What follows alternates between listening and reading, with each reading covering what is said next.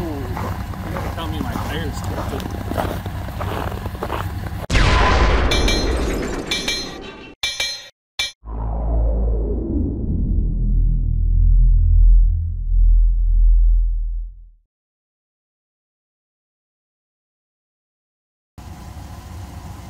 Alright, hey YouTube, kind of figured I had a wheel bearing going out on me and got uptown and it was making some really bad noise, so I'm like, no, I gotta get this bugger home before it goes completely out. I'm on the corner going to my place, and as you can tell, it's totally shot, so I gotta get the truck jacked up, try and get that tire straight and somehow get home. It's completely towed out, about ready to fall off. So I'm gonna go grab a jack and try and get that fixed. But yeah, it's a wheel bearing, so that's why you don't ever want to be driving down the highway and have a wheel bearing go completely bad on you, because that tire will fly right off there and then you're in really big trouble.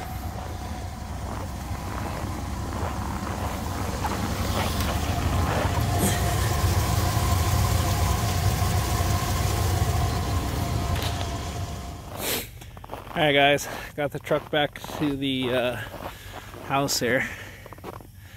Took and jacked it up. Then put a plastic sled under the tire. It seems I was locked up. That way it slid on the snow. And then I was able to drive it. Over here. So now I gotta change out the wheel bearing tomorrow. Or probably get help from my brother and get it changed out. So all good.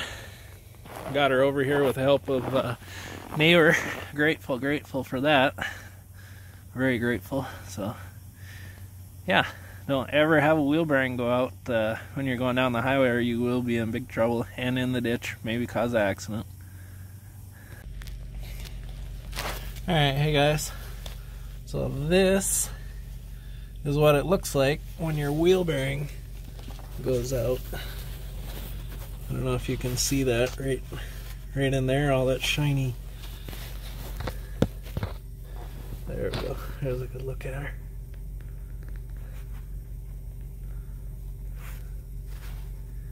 Yeah, that's not good.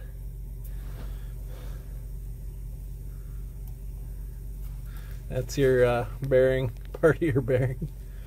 So that sucker is toast. Oh well, get her off, get a new part ordered. Well, I'll get the new part ordered, let that get here, and then we'll change it out. I'll show you guys what it looks like, hopefully, when we get her done. Alright guys, got the tire off. And next thing we're going to want to do to replace the wheel bearing is get this cotter key out of here, and then take off the, pull it down through the bottom, and then take off the castle nut, which is this big thing, this big one. So we'll pull that off, and then we'll go from there. Yeah, you can see everything's not tight at all. Okay, so we got the cotter key out, got the castle nut off, and next we got to remove a couple bolts from the back side of the caliper. One here and one over here on the other side. I'm not going to lay under there to show you guys, but there's two you got to remove to get this off here. Alright, so on the back side of your caliper, you want to undo this bottom bolt and then that top one right here. And it's super cold out, so I'm trying to get this done quick. But you got to undo those two and take the brake caliper off, set it up somewhere where it's not going to fall on the ground, bungee cord it, whatever you got to do to keep it out of the way. Is it recording? Alright, so we got the two bolts out. I should be able to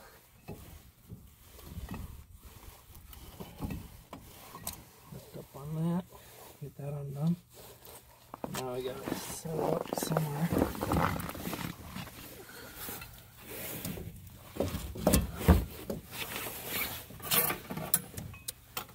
And bungee cord that little bugger. Anyways, we've just bungee corded that to the trailing arm, hold it in place. So next we got to take off which bolts? These four. 1, 2. I think there's 4 of them back there we gotta undo. Pull your ropes. So next we gotta pull off the brake rotor. Just slides right off. I'll set that off to the side somewhere. Alright, so here's what's left of the bearing, or non-bearing, put it that way. Pretty much nothing left. It is toasted. Alright, next we got to pull these 3 bolts here. One here, and then one up on the other side. Basically over there. Yeah, they're 12.9/16. So we're pulling them, pull them out, and then I'll check back in. Alright, so that's our bearing and everything right there. That's what's left. Pretty much toasted. Got the 3rd bolt out, pried this apart. Got her apart, and that's what the inside looks like. Quite a mess.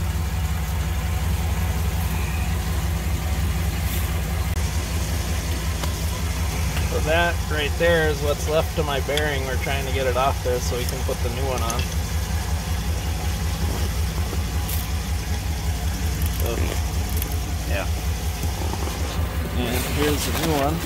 You want to undo this? Like, show them. So here's our new bearing assembly here.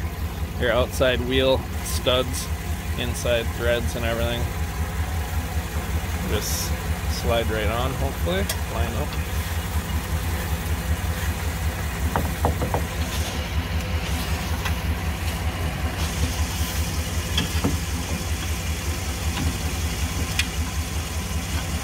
Now I gotta straighten this up. Yeah. We gotta get the hub straight.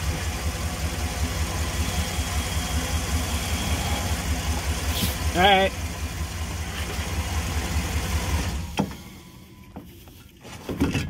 There we go. Now that should slide on, and then we'll bolt everything up, put your 3 bolts back, and pretty much do everything in reverse. That's how it's done.